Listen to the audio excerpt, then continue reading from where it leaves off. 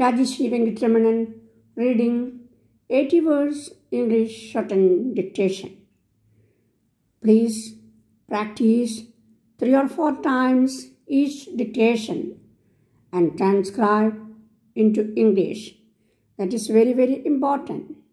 Okay, we can start. I am pleased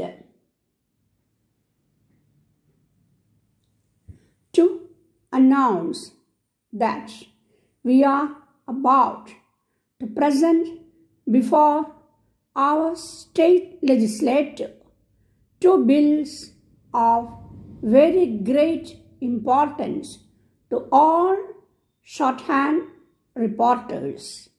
These bills are a certified shorthand reporter law, which would require all shorthand reporters to be licensed in order to practice in our state.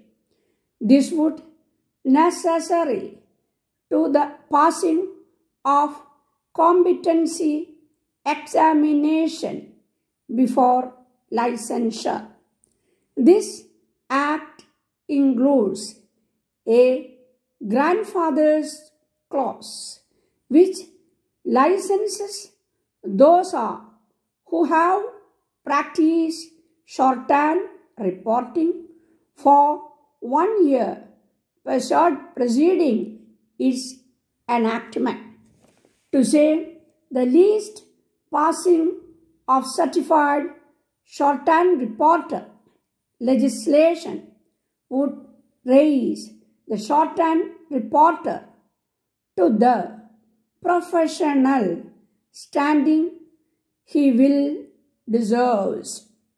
The second bill is legislation to raise the statutory transcription rate from 3 cents a folio for the original copy to 50 cents a folio, from 10 cents a folio to 20 cents a folio on copies. It should be noted that there has been no increase in the copy rate since 1951 and no increase in the original rate since 1960-61.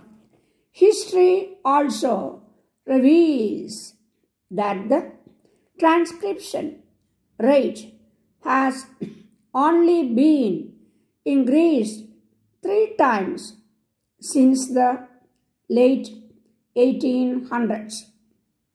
As you might well imagine, the cost of proceeding with these 2 pieces of legislation will be high.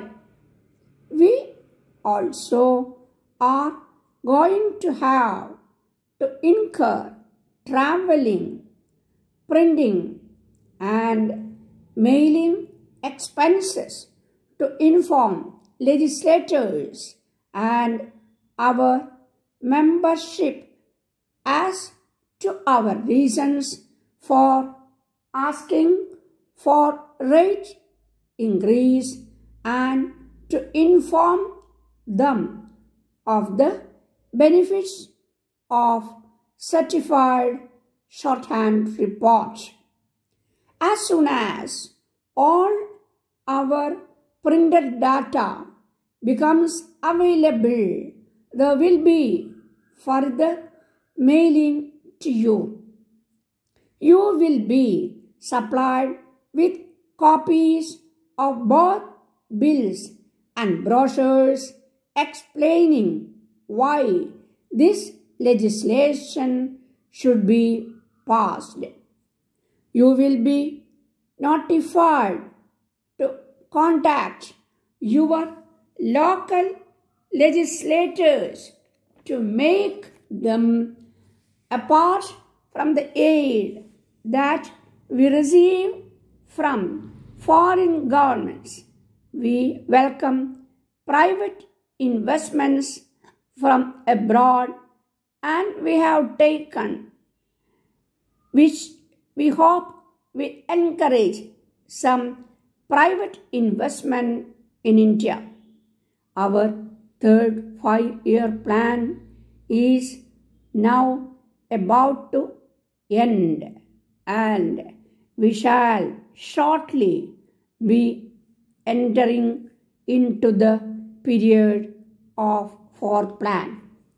Looking to the tremendous needs of the country and the urgent necessity for quicker growth and development, it has to be a plan much bigger in size than our provisions plans.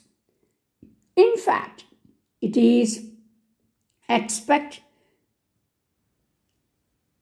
will need huge reasons, both internal and external.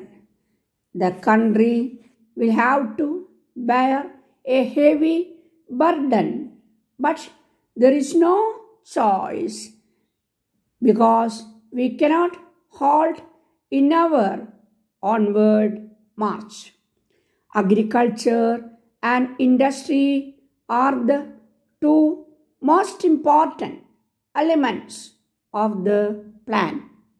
Agriculture has assumed added importance because we have to reduce the present heavy dependence on imports and make ourselves self-sufficient in food. Not only that, many of our agricultural products